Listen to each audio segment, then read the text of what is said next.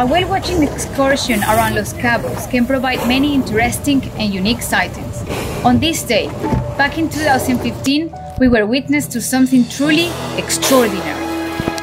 We were alerted by one of our captains that a group of humpback whales consisting of a mother, her calf, and their escort were under attack by a pod of orcas. These images of the calf close to its mother are the last of the young whale still alive. The killers were not far behind and had already begun to make passes designed to separate the calf from its mother. The hunt went on for over an hour, like a lethal game of chess.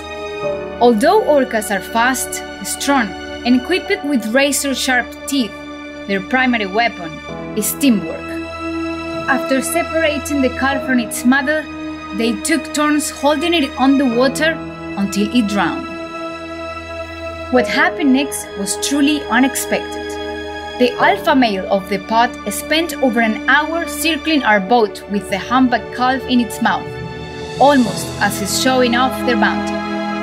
The cherry on a very bittersweet cake came when we were able to capture, for the very first time, orcas feeding on the tongue of a whale.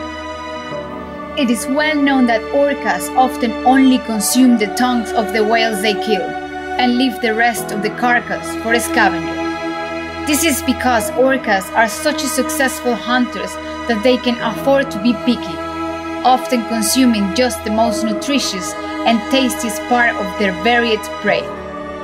This was a sad yet awe-inspiring experience that reminds us of the brutal realities of nature.